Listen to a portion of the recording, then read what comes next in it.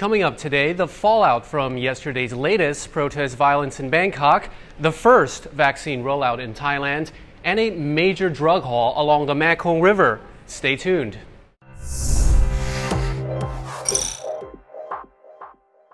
But first, we'll start up north, where Lampang Province is joining other northern provinces today by putting a total fire ban in place from today, March the 1st, until the end of April.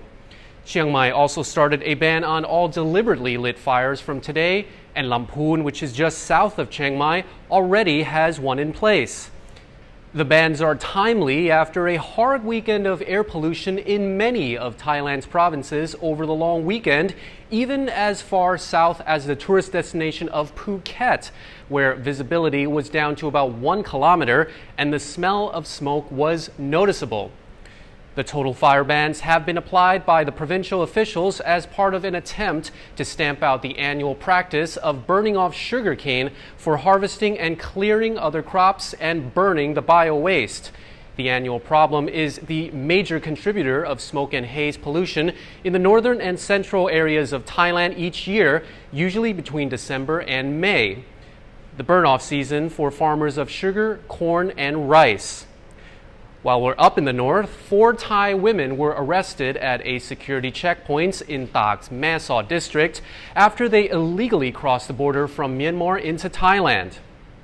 The first 2 Thai women were arrested on board a Mae Sot Bangkok bus at the Ban Hin Phon checkpoint in Mae Sot district.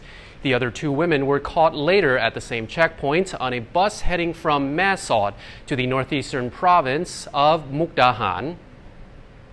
At the checkpoint, the 4 Thai women whose identities have not been disclosed said they worked at a casino in Myanmar and had illegally crossed the border into Thailand to return to their home provinces. They were initially charged with illegal entry. After going through a COVID-19 screening process, they were then put in local quarantine in Mae Sot, pending further legal proceedings. Illegal casinos and fancy high-so massage parlors in Myanmar in areas near the border have attracted wealthy Thais and Burmese alike. The establishments have also attracted plenty of Thais looking for well-paid work across the border. Now, in a major bust along the Mekong River, a notorious hot zone for drug trafficking, Border Patrol police seized 920 kilograms of dried, compacted cannabis from a boat along the Nakhon Pathom riverbank that borders Laos. Police were tipped off about a large shipment of drugs being trafficked across the Thai-Lao border. Police spotted a boat early yesterday. When they moved in, the men on board the boat jumped into a smaller boat and sped off. Police found 23 sacks filled with 1 kilogram packages of compressed cannabis. In the recent months, police have seized more than 5 tons of cannabis, while the Thai government has been loosening measures on cannabis, allowing parts of the plant with low traces of THC to be used in food and medicinal products. Trafficking cannabis is still illegal.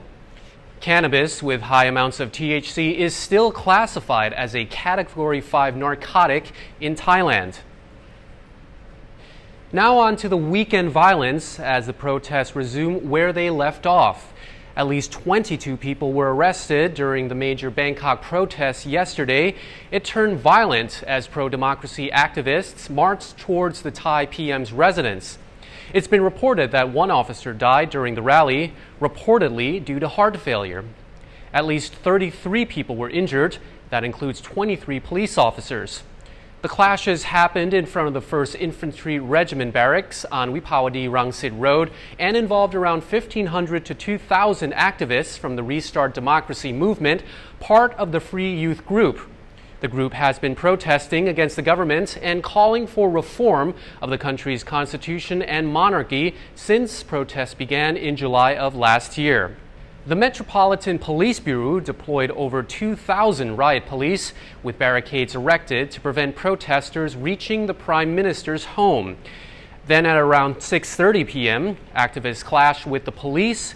Officers then deployed tear gas and a water cannon, allegedly using rubber bullets as protesters threw objects their way. Now, according to reports, protesters threw ping-pong bombs and firecrackers in the violent clash with the police.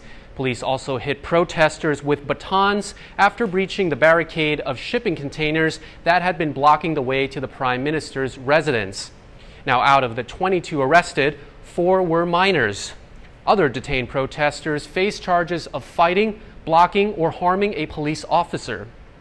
An official from the Metropolitan Police Bureau has denied that police used tear gas or water cannons, despite photos and videos clearly indicating the contrary. Police have also accused protesters of instigating the violence by using weapons and vandalizing government property. Now, speaking of an escalation in protests, just over the border in Myanmar, the weekend has seen the Tatmadaw, which is the Burmese army, ramp up their attempts to quell protests against last month's military coup. Today is exactly 1 month after the army took control of the country in a bloodless coup after declaring that the November election had been tainted with voter fraud. Up to now, they have not produced any evidence of this claim. Today, the UN Human Rights Office is calling for an immediate end to the use of force in Myanmar after at least 18 people were killed in violent clashes yesterday. Another 30 were injured. Those opposing the military coup have been taking to the streets, with police and military forces opening fire in what was the deadliest day so far. The UN ambassador to Myanmar condemned the military coup in a General Assembly address in New York and called on the international community to act. He has since been fired by the head of the coup. The UNHCR claims that police have detained at least 85 medical professionals and students, as well as 7 journalists who were present at the demonstrations. Over 1,000 individuals have been arbitrarily arrested and detained in the past month. Some of them remain unaccounted for. And Thailand's COVID-19 vaccine campaign started with Public Health Minister Anutin Charnvirakul, who received the first of China's Sinovac vaccine yesterday. Prime Minister Prayut Chan-o-cha was initially planned to be the first to kick off Thailand's immunization plan with the AstraZeneca vaccine, but due to problems with paperwork, the PM's injection was then postponed. Doctors, however, advised Prayut to get the AstraZeneca vaccine due to his age. Prayut is 66, and doctors say the Sinovac vaccine has been declared safe for people ages 18 to 59. Now, both shipments of the Sinovac and AstraZeneca vaccines arrived last week, but the AstraZeneca vaccine still needs to be officially endorsed by the Medical Science Department. Along with Anutin, a number of other government officials and health professionals also received their vaccinations yesterday. Anutin's shot was administered by Thailand's top virologist, Yongpu Warawan. And that's all for today's top stories. Now, as always, there is plenty of content on Thaiger's YouTube channel, including from our very talented vloggers, so be sure to check them out. Meanwhile, you're up to date on the Thaiger.